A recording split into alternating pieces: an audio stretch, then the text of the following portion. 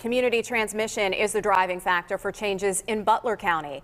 As case numbers rise there, more people are heading into quarantine, and it's pushing one school district to remote learning now. Nicole Ford is live in Butler County with that push from county leaders. Nicole. Kim, Butler County commissioners are urging people to step up and follow the mitigation efforts. We told you yesterday that this spike in community transmission has a direct impact on the schools. Today, Butler Area Schools announced they'll be going full remote next week. Empty classrooms are coming back on Monday. Remote learning does not work for all students. It's a real challenge for parents, particularly young ones and special needs children.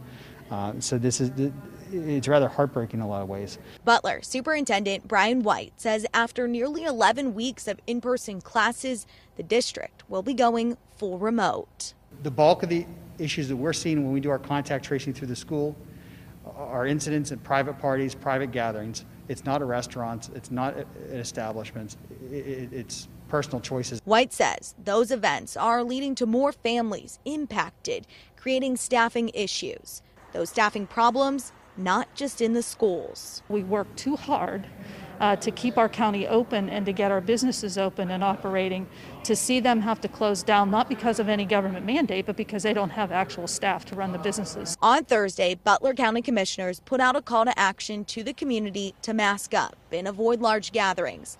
Leslie O'Shea says people are reaching a fatigue and following the rules, and it's too soon to back off. We want to support the schools, and I think our community does as well. We want to support our hospital and our health system, and also the nursing homes that we've seen, incredible outbreaks in our nursing homes right now.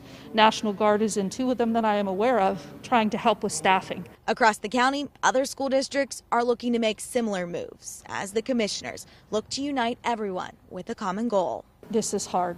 This is hard stuff. It's the holidays. We want to be together. We want to, and we can do those things if we do them sensibly.